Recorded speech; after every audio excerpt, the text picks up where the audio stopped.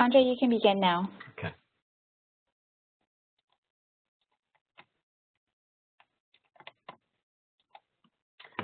Hello and welcome to our webinar. My name is Andre Pino. I'm with CloudBees, and I'd like to thank you for joining us today. The topic of our webinar today is continuous delivery and pipeline traceability with Jenkins and Chef. Today's webinar is brought to you by CloudBees, the Jenkins enterprise company, and the leaders in providing continuous delivery solutions powered by Jenkins, and also by Chef, the IT automation leader, helping DevOps teams automate IT infrastructure. Today's webinar is just one in a series of business and technology best practices with Jenkins that we've been running both in seminar form as well as in webinar form around the world. So be on the lookout for seminars in a city near you or for future webinars on a lot of topics related to Jenkins and continuous delivery. We have a content-packed session for you today with two experts, one from CloudBees and Jenkins and one Chef expert.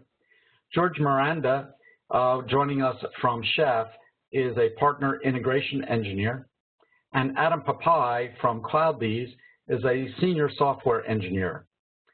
And they'll be discussing today's webinar and providing you also a demo today, so it'll be very interesting. But also, I wanted to make sure that you understand that today is your opportunity to learn about this topic of traceability with Jenkins and with Chef. And so please be prepared to ask any questions that you have. You can submit them in the Q&A pane within WebEx, within your WebEx control there, at any time during the session. So if someone mentions something and you have a question about it, submit it in the Q&A pane. We'll hold it till the end and be sure to answer it. Or at the end of the presentation, at the end of the session, you can also submit your questions. So I just wanted to talk about continuous delivery for just a second. Continuous delivery is a process that runs from the beginning of the software delivery cycle all the way to the end. And it really starts when when software development folks commit a change to an application, and it goes all the way through the entire delivery process from build, test, through staging, deploying, and actually moving that application into production. It encompasses the continuous integration process, which is the build and test aspect, but also encompasses the deployment process. Today, this continuous delivery is being managed by a number of different types of teams. One of the biggest trends in the industry are DevOps teams. This is a combination of both development and operations and release teams who work together to ensure that that process is automated and is repeatable over and over again. For the business, one of the major benefits of continuous delivery is the ability for the business to get immediate feedback on a change made to an application, the impact that will have on the business, and be able to determine what the next step is in terms of that application and any changes that need to be made. So keep this in mind. Continuous delivery is not just a technical topic, it's also a business topic, because continuous delivery helps to accelerate time to market for new applications and new features of applications, helping the business to really understand the impact that it has on their goals and objectives. Today's topic is traceability with Jenkins and Chef. And so today we're going to talk about the fingerprinting technology that has been put into place between Chef and Jenkins to allow all of the assets associated with an application to be traced from throughout the entire software delivery process. And this becomes important because it enables you to really understand what assets are actually in production, and becomes very, very important and very helpful when you have problems in production to really understand what assets made up that application that you might be having trouble with. So without further ado, I'd like to turn it over to George Miranda from Chef, who will discuss this in more detail. George, over to you. Thanks, Andre. Give me one sec while I share my screen.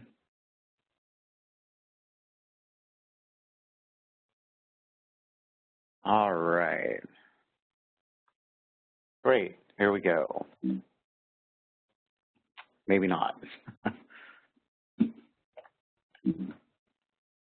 All right. Excellent. Oops.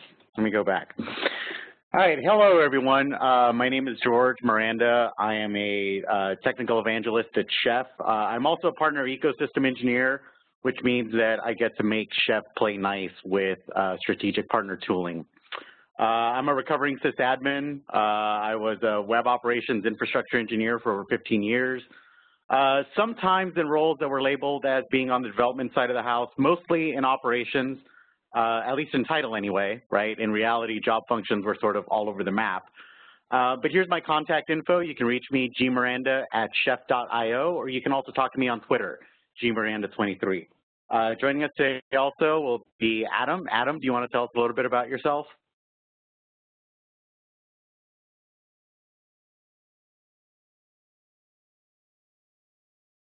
Adam, are you on mute?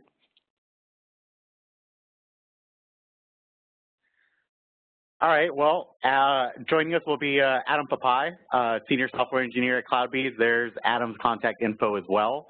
But let's get into what we'll be talking about today.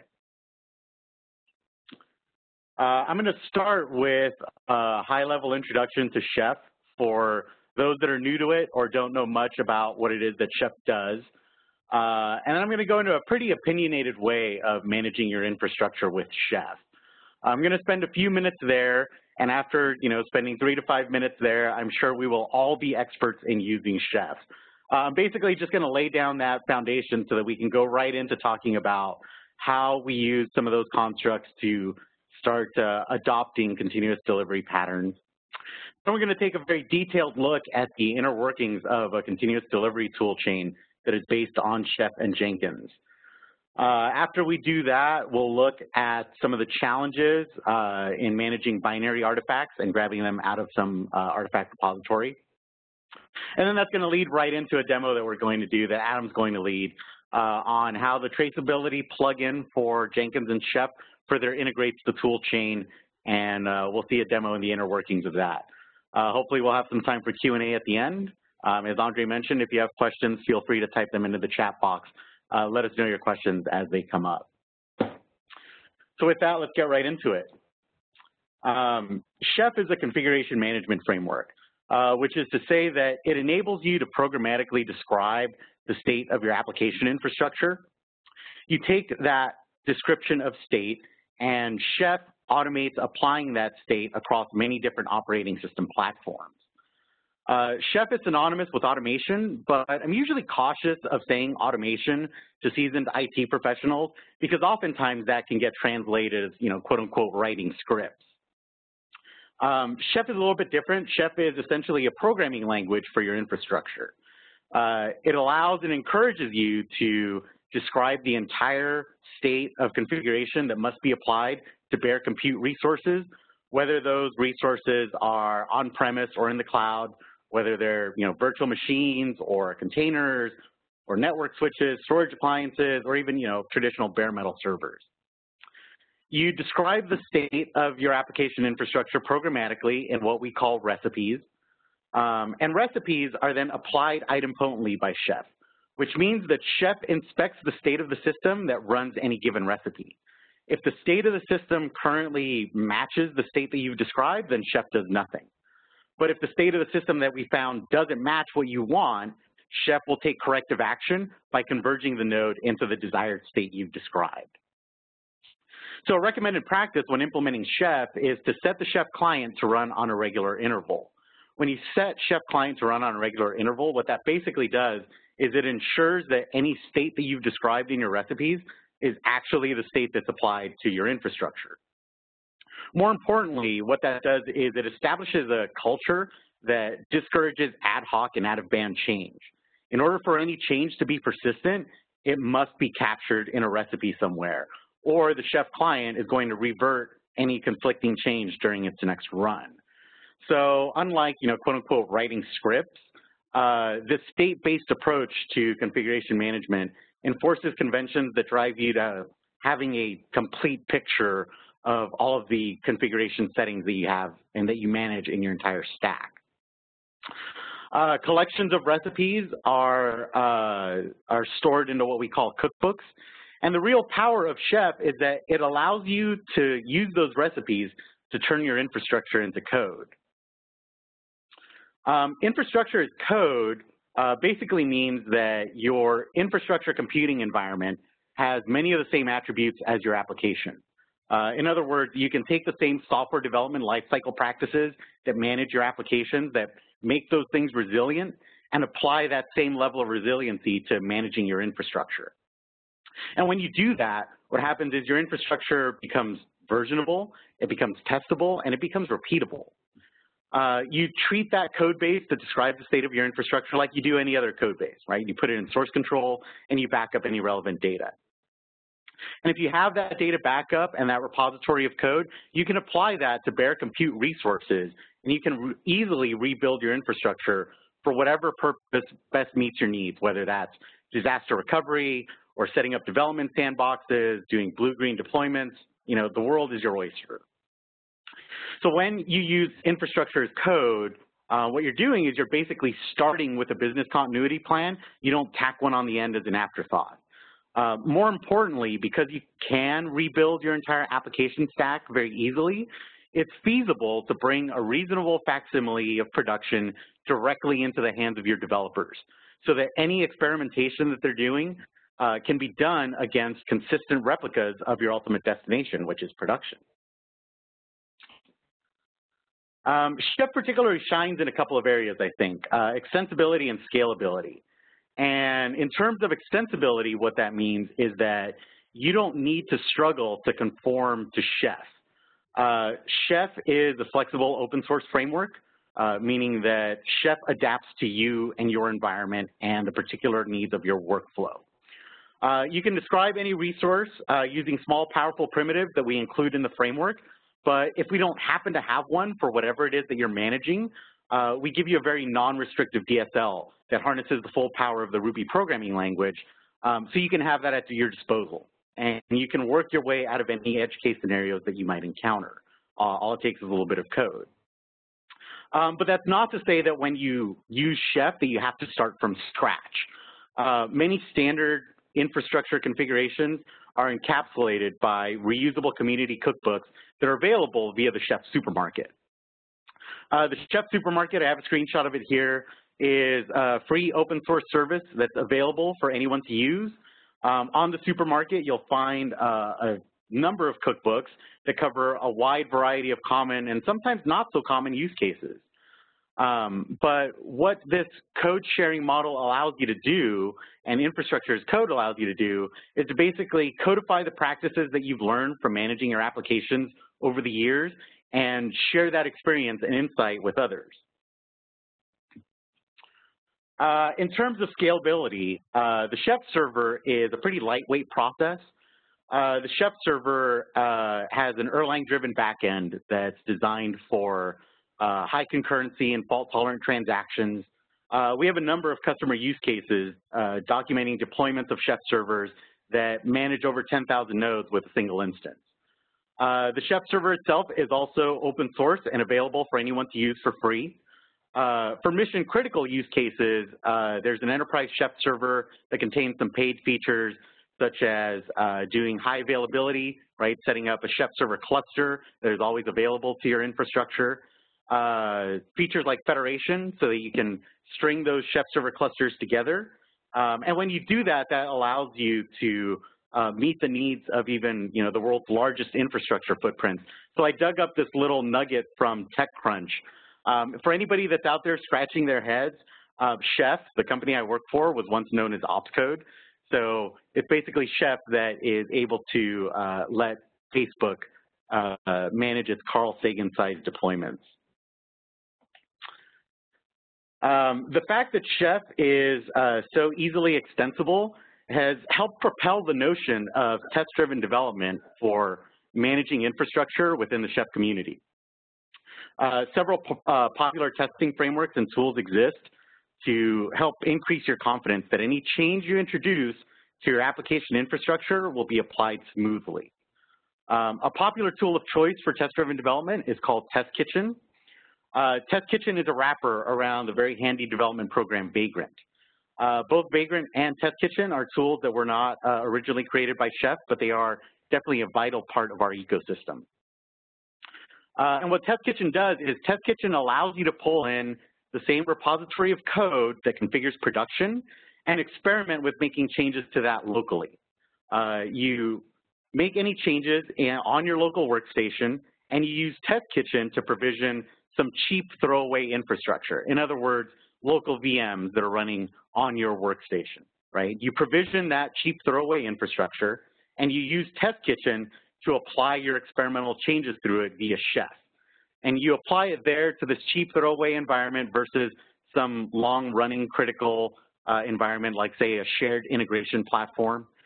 You do it there so that you can just experiment willy-nilly and see if these things are going to work. The other thing that Test Kitchen does is it'll run a full battery of unit tests against this change to ensure that whatever change is being introduced still meets your organizational coding standards. And so as such, tools like Test Kitchen have become a critical component on the path to continuous delivery with Chef. Just as you manage your application code, it's a natural extension to start managing your infrastructure configuration changes with a CI engine like Jenkins. Jenkins and Chef go together like peas and carrots, right? Just as you continuously build and test your application software, you should also continuously build and test changes that are applied to your infrastructure. There are a lot of great things about Jenkins. Ooh, I just lost my screen. One sec, guys. Sorry about that.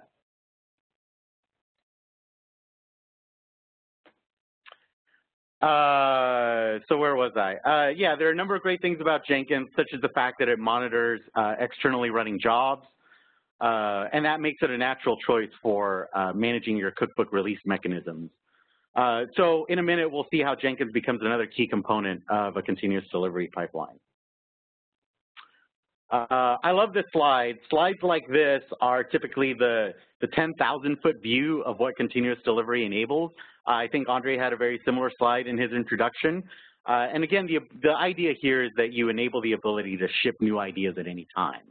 I'm not going to spend any time today selling you on the value of continuous delivery. I think Andre did a really good job of that. I think there are plenty of presentations out there that do a really good job of that.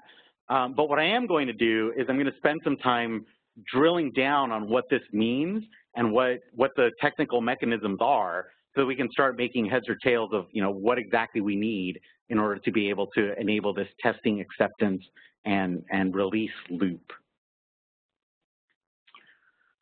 So in today's webinar, what we're going to do is we're going to go through a detailed example of how we would chain together a popular choice of tools to create a continuous delivery pipeline. We're going to use Git as our collaborative source control manager. Chef will be responsible for applying new changes and assuring the proper state of our infrastructure. Test Kitchen will be the test harness of choice for verifying Chef code. And Jenkins will listen for and kick off events that are responsible for promoting our change from development all the way out to production. And so we're going to drill down a little bit further to the 1,000-foot view. And in order to do that, what we're going to use is this pretty generic, but I think detailed view of an operational tool chain and how these components all interact together. I'll say this before we continue. There are a lot of different options when it comes to continuous delivery patterns, and there's way more nuance than we're going to be able to cover in just this hour, even with the 1,000-foot view. And just because I'm putting this workflow out there, this does not mean that this is a one-size-fits-all prescriptive approach. Again, this is a pretty genericized workflow that I use to illustrate how these various components commonly come together. But this sample model, even though it's simplistic, I frequently use with different organizations looking to start down this path, because I think it sets a very effective baseline and this kind of jumping off point to get some real discussion moving around identifying what the key considerations are, what the technology is, and then, figure out how this applies to our particular unique workflows. This model also presumes that all state in your infrastructure is managed via a chef cookbook. So when we start by making any change, right, and any change, when I say everything is managed by a cookbook, this applies to all sorts of changes, right, whether that is, us tweaking a configuration file for Nginx, right, or you want to change the memory heap allocation of your Java stack, or you want to delete local users, right, or you even want to deploy a new version of your application code. Any change that we introduce on live running systems can and should be managed by a cookbook. And typically cookbooks correspond one-to-one for a particular piece of software, like say you would have a cookbook for Redis, or a cookbook for Cassandra, or a cookbook for MySQL. Or you can structure cookbooks to apply one-to-one to a particular bit of functionality. Say you have a cookbook for applying security settings, or a cookbook that deploys your new application versions to your app servers. So in this particular model, right, whenever we introduce a new change, we do it by creating a new short-lived branch of the cookbook that contains our corresponding recipe that is responsible for implementing this change. And so whoever is introducing this change, be it someone that is in development or someone that's operations, or even if it's somebody in security or QA, right? It's basically anybody that is contributing to managing the running and state of your application stack. Those folks you should consider developers, right? Your infrastructure is code. All of those folks, anybody that is introducing a change, should be able to work locally on their workstation to test this change.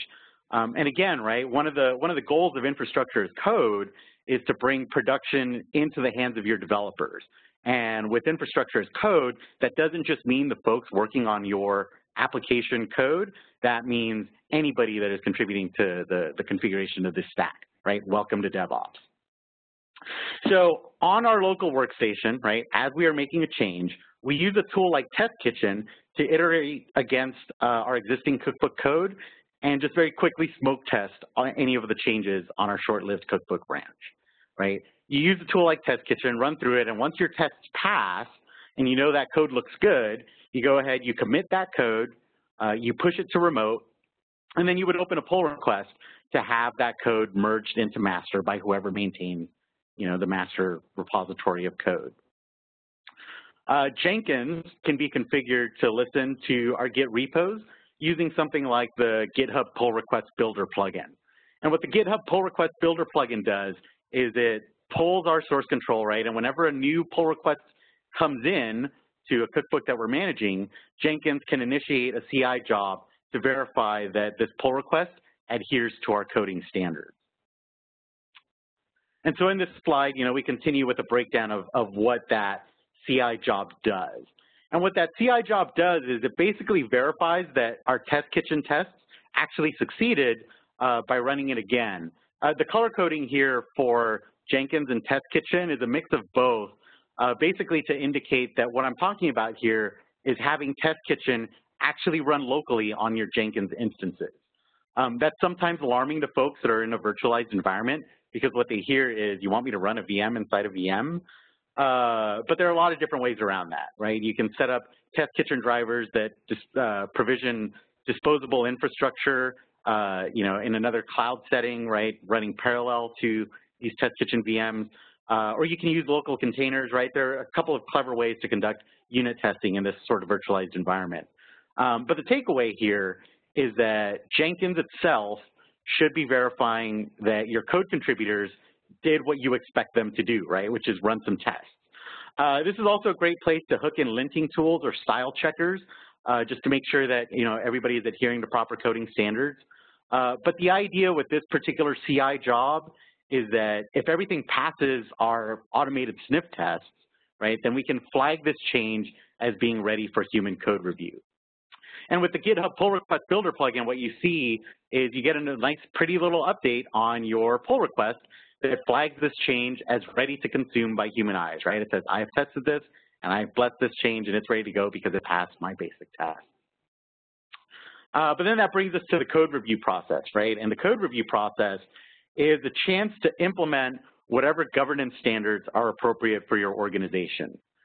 You can decide how changes are approved, right, or who owns responsibility for what content, how new changes should be tested for regressions, right, whatever suits the needs of your organization. You can configure the GitHub pull request builder plugin, in my example, to set rules around how pull requests are managed during code review, or you could use a more sophisticated code review tool if that suits your needs. But the idea here is that you structure that code review in some way. And this can actually be one of the bigger snowflakes during your adoption process, especially if the practice of code review is something that typically doesn't happen outside of development circles. But this right here is the key part of the process where you can re-examine your existing deployment controls and then set some reasonable practices for working in a new non-traditional manner. It might take some time to go through that, and the larger and more complex your organization, the more complicated figuring out that process might be, but I promise you that it is worth it. For now, right, what we're going to say is that, we figured that out. Our change passes our code review standards, whatever those might be, and then we're ready to deploy this change, right? And so what that means when we're ready to deploy is that we would take this short-lived branch that has finally passed all of these reviews and then merge it into the master branch for our cookbook. And then this short-lived branch can be deleted and removed. So in this sort of setup, Jenkins would also monitor our master branch for new updates.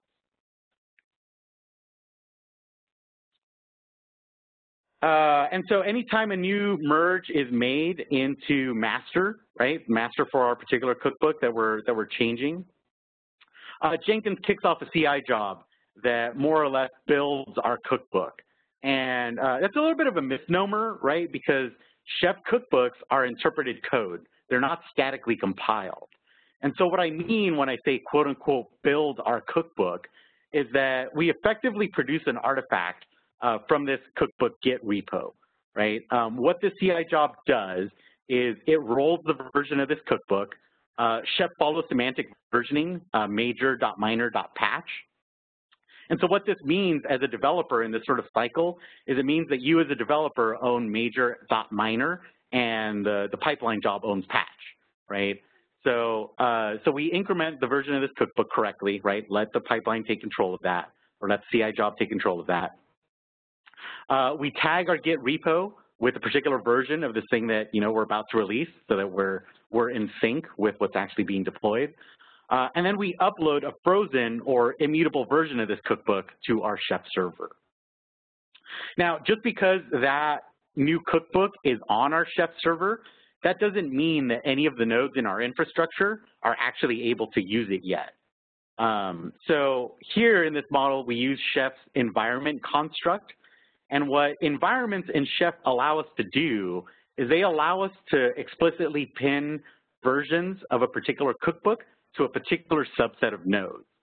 And this is where the rest of the steps, I think, become pretty repetitive and easy to follow, right? What you do from here is basically decide which environments should receive and test this change in what order, and then you string together a number of CI jobs in a pipeline that manage that deployment, right? From here on out, the structure of each promotion job is pretty much identical. You pin the new version of that cookbook to the environment that should receive it.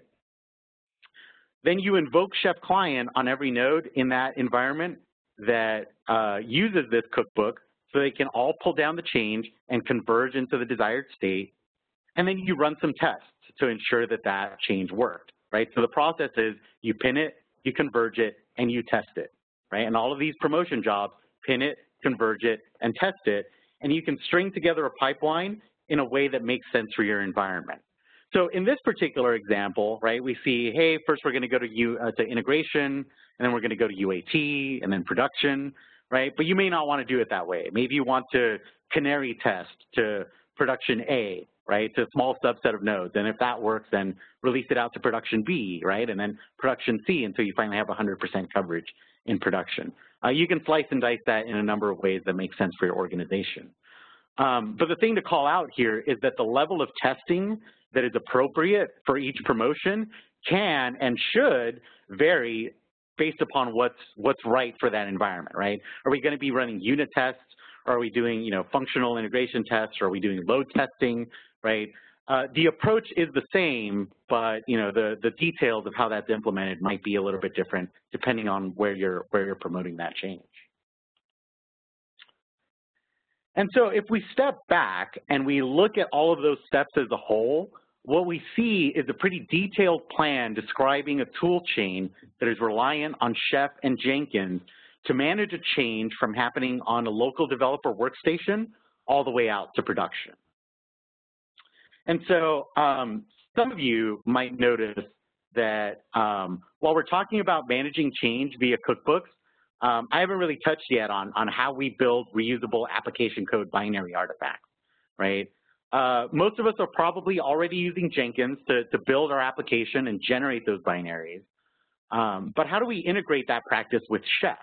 I think historically there's been a little bit of a disconnect between the two, and we've had a little bit of a rough handoff process. That means that we typically write some tooling to track which artifact belongs where, and then we feed that into Chef somehow, right? Hoping that we got the right thing that we needed from whatever artifact manager repository we're using. And so, maybe you're using Jenkins to build those binaries, and so the question would be, how do we integrate those jobs that have corresponding functions that probably even live on the same instance of Jenkins, right? How can we tie those things together in ways that operate a little bit better and more effectively? And so what that does is it brings us to today's demo, right? Today we're going to look at the Jenkins Traceability plugin for Chef, and that plugin allows users to track which binaries are generated by Jenkins and tells you where they're used by Chef. So this enables us to, further integrate our two tool chains so that you can develop your application to make updates in ways that are, quicker, more efficient, and more reliable. So with that, I'm going to go ahead and pass off this presentation to Adam so that he can take us through a demo of this functionality.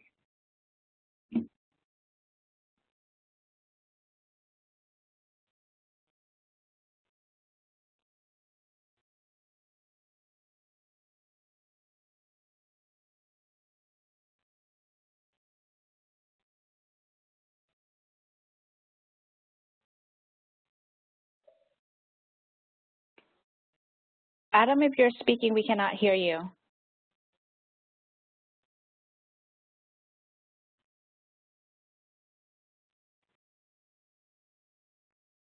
Still cannot hear you, Adam.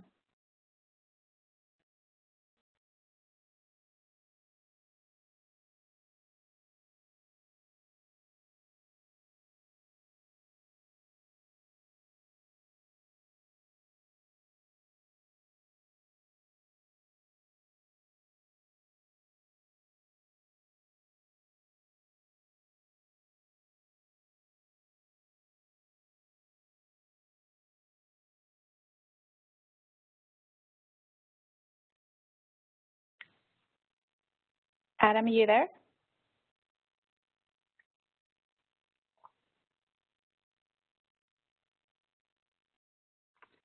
Everyone, hold on just a minute. We'll try to get Adam's audio squared away.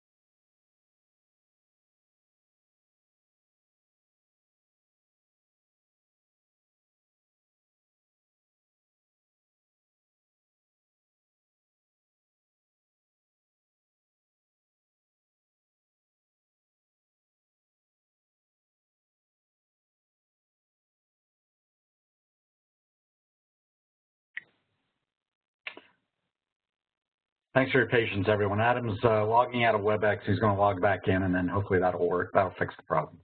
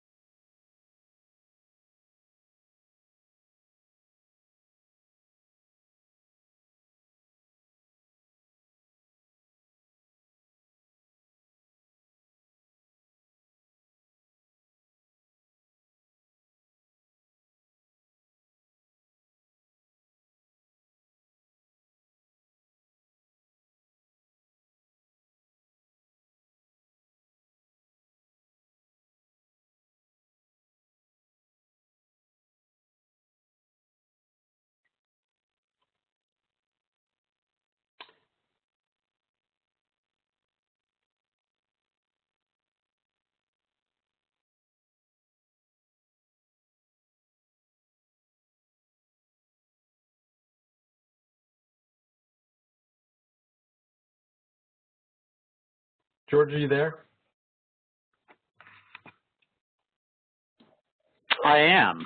If Adam, can you share your screen and maybe just run through the demo? George, is there any commentary you can provide as Adam runs through the demo? Unfortunately, I haven't seen the demo, so I could try talking around it, but I don't know how effective that would be. Okay. Let's see if.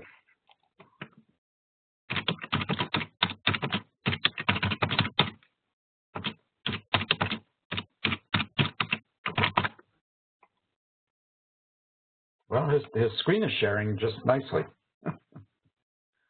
We're going to see if we can get him to call in via phone.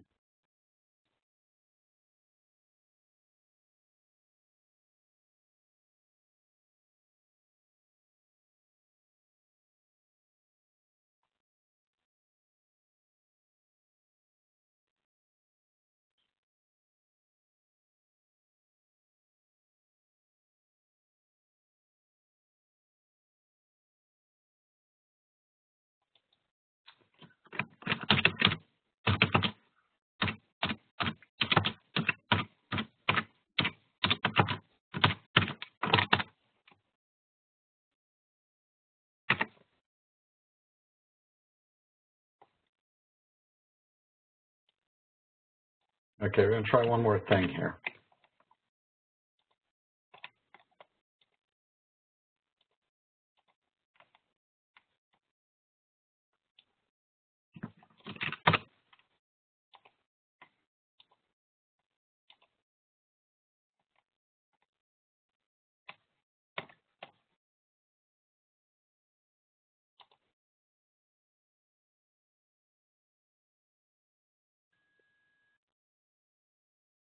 Adam. All right, we're going to do this via Skype audio, so you go ahead. I think everybody can hear you now.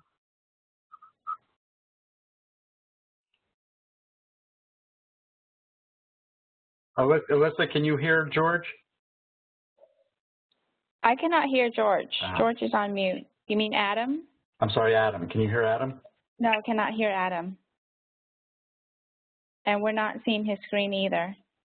Okay, let's try.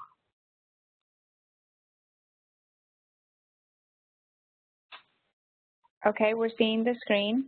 I got him via Skype audio.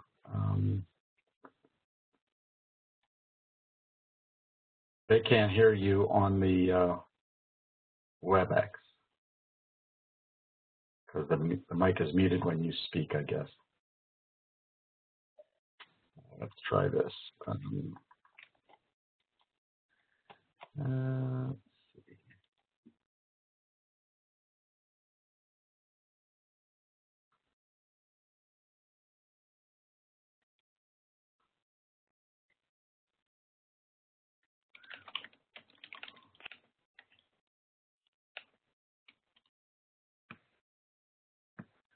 How about now? Can you hear me now? Alyssa, can you hear Adam? Yes, yes, I can. Okay. Sounds a little far away, though. Yeah, let me see if I can help. Go ahead, Adam. Okay, so hi, my name is Adam from I'm a senior software engineer, and I'm working a lot with Jenkins while automating operation tasks. And in the demo, I will show you chef tracking plugin in action. We have Jenkins, a great CI tool for us, and we have a great centralized infrastructure management tool, Chef, which can enforce specific policies on our servers. Jenkins has a fingerprint feature, which keeps track of all files it archives, and it's using the MD5 hash as a fingerprint. So the Chef Track plugin is built on top of the bit deployment plugin. This plugin lets Chef users track when, where, and what files are deployed, and trigger other activities after deployment have happened. It basically enables an API endpoint in Jenkins, which can be used by Chef to send back reports. We do this by running Chef handler Jenkins inside Chef, which monitors Chef activities and find out which files have been updated. The custom handler submits the information to Jenkins in the end. This Jenkins plugin takes it from there and adds appropriate information to the Jenkins fingerprint, if there was any. So this is very useful when the developers want to know whether their code or artifact gets deployed. They can track back the release process without asking the ops team about the status of the release. They can clearly see if it has been deployed to testing, staging, or production. What's more, they can see exactly where it was deployed. So in our example, let's say we're building a Java application, and as a developer, we are just pushing our locally tested code to a Git repository and waiting for Jenkins to finish the build. But at some point, we want to know if it has been already released or not. The old-fashioned way is to get up and go to an ops guy and ask him about the status of your release. The new way is to check your fingerprint page on your build artifact and see if it has been released or not. Some are building custom tools to provide the same functionality, but if you're a developer who is working close with Jenkins, this way you're achieving this using this plugin. We will use Vagrant for this demo. If you don't know Vagrant, the Vagrant is a free and open source software for creating and configuring virtual development environment. And it can seen as a wrapper around virtualization software such as VirtualBox, KVM. So in other words, you can just run a virtual machine in an encapsulated environment on your local machine. So in our Vagrant configure, we will use Workshelf, which is, let's say, a cookbook versioning tool.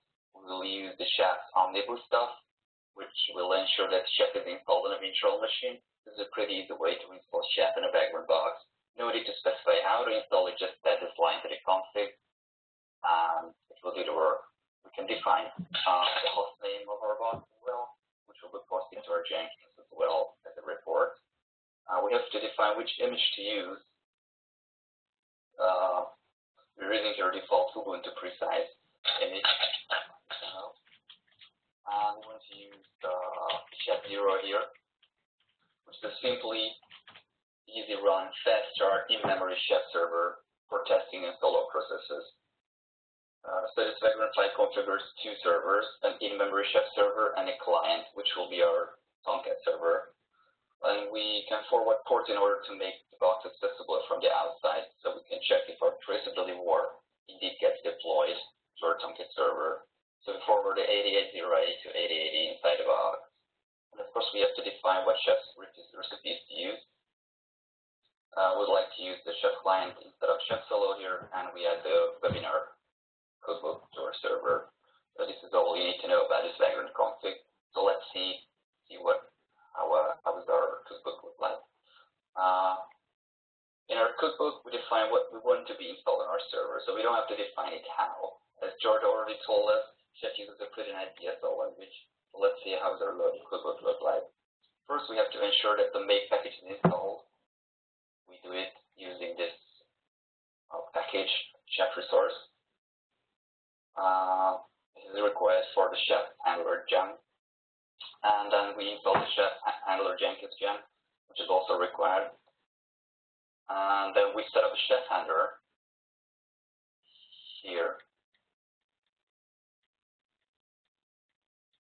And we configure a Jenkins callback URL. So chef will send reports to this URL. And to be more precise, it will send the report to this URL /chef/report. And then we want to have a Tomcat service. We define it here. And we just we want to make sure that this traceability war will be deleted. And then this is the most important part. We grab a file from our Jenkins and put it in the Tomcat DevOps directory. This is done by the remote file chef resource. We can define many options and parameters here, like the owner, the group, the mode, and the source. The source is the URL of the artifact we want to use. So in our case, it's always the last successful build artifact. So after retrieving the file, we are restoring the Tomcat service to read the config and our newly deployed traceability war. We are doing this using the notifies parameter. A more realistic scenario would be asking our Jenkins to deploy the artifact to S3 or the Nexus repository and grabbing this artifact from there. But to simplify the demo, I ended up retrieving the traceability war from the Jenkins itself. Okay, so it's time to put everything together. I've already installed Jenkins and started it, so it's up and running. So let's create a job using a script and template. All I need for this is a Jenkins CLI. I'm downloading it, and I have a script called create jobs. It is creating the appropriate job. In our case, it's called the chef sample. Yes, it's here. Awesome. Empty. So let's build it.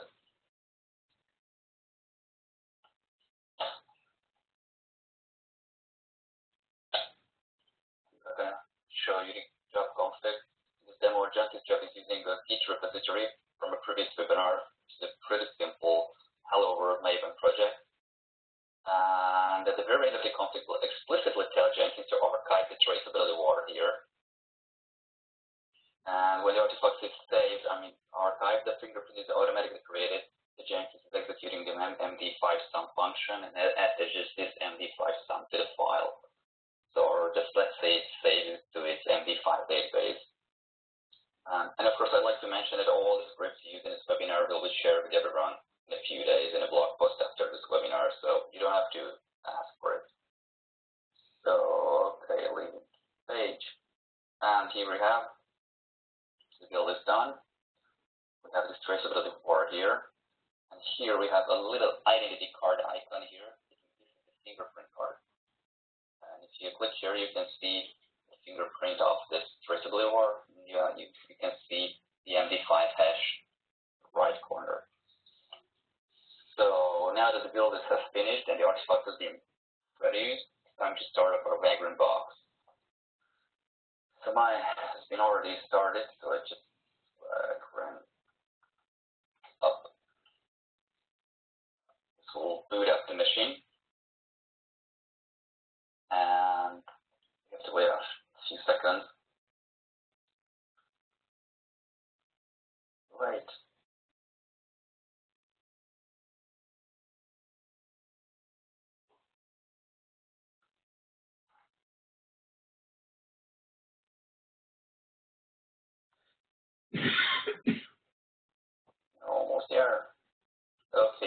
I can run a regular provision, which will basically run and execute the cookbooks. I mean, it will enforce content update cookbook. And we see that it is uploading a cookbook to the in-memory Chef server. And if Chef is not running, it will install it. But I have already run this before, so it's installed. And it's running the Chef client. Now it's running. And we can see the Chef execution steps in the logs. So it is loading the cookbooks.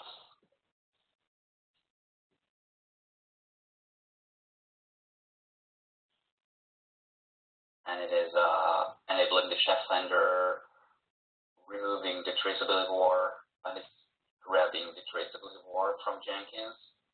And at the very end of the generated report, we see this JSON report. And this was being sent back to our Jenkins. So you can see that only the Chef resource file and Chef resource remote file related changes were generated in this report. We can even see the MD5 hash of the traceability war. So go back to our Jenkins and check the artifact details again. Refresh the page. And here we go. We have a Chef logo here. That's great. So you can see where this artifact has been deployed and when. So this artifact has been deployed to the cloud-based Chef host, which was defined in a background file. So it was deployed to the correct environment. The environment is default. Chef is using the environment, and default environment is a default. So this is why it's a default. We see the exact path of where what is deployed, and we see when it was deployed, and maybe the previous version of this file. And if we run it again, then we will see two reports. So just provision it again.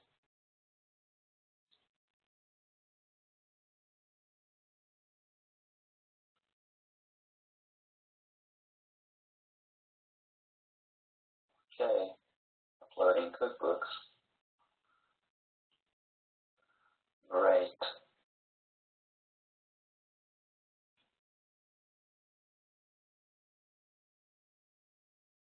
It's running Chef now. It's loading the cookbooks.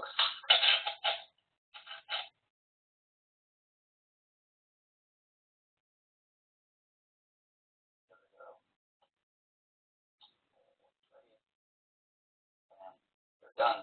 If we refresh, we see that it has been deployed again but it was only deployed because we removed the file from in a normal case it wouldn't be removed. So of course I should mention that it's a very important requirement. So your infrastructure should be able to talk to your Jenkins. It's mandatory.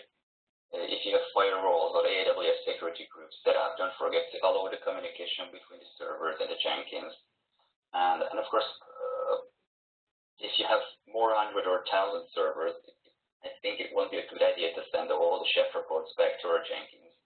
It's overloaded, so there should be a different way to do this. Or let's say deploy the artifact to a master server and just drag that, and don't track all the deploys. So this was the demo. Okay, thanks very much, Adam.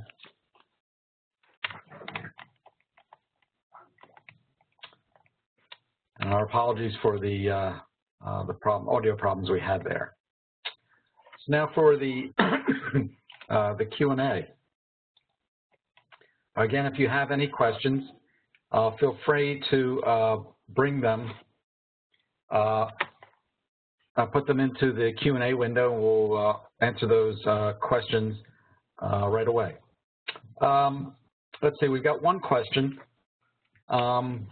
This comes from Vivek. George, this would be for you. Does Chef require root access? Does Chef require root access? Well, typically, the things that you're doing with Chef involve making changes to system settings installing software via RPM, things that require administrative access. Is it possible to run Chef without root privileges? Yes. I would say there are very few times and places where that is, probably the right thing to do. But if you need to do that, it is possible. You have to jump through a couple of hoops, but typically the recommended practice would be to run it as root. Okay. Let's see. There's one question. Just saw that Chef mentioned it had deployed a war as a result of the Jenkins job. Is it possible instead to deploy other types of artifacts? That is, install an exe in Windows or apply RPM update packages in sys/rel. Yeah, I'll be happy to take that. So, yeah, as I understand it, right, this is for managing any sort of artifact that comes from Jenkins. In terms of installing EXEs on Windows, Windows is one of the supported platforms supported by Chef. Test Kitchen support is also there for Windows, so you can start Windows VMs and test against them as quickly and disposably as you can with Linux-based virtual machines. I need to check on the exact status of it. I know that Windows support for Test Kitchen is currently available in a branch. I'm not sure if it's been merged to master yet, but if it's not there yet, it will be. So yeah, absolutely, you could take these same types of updates and apply them to Windows nodes. Okay, great.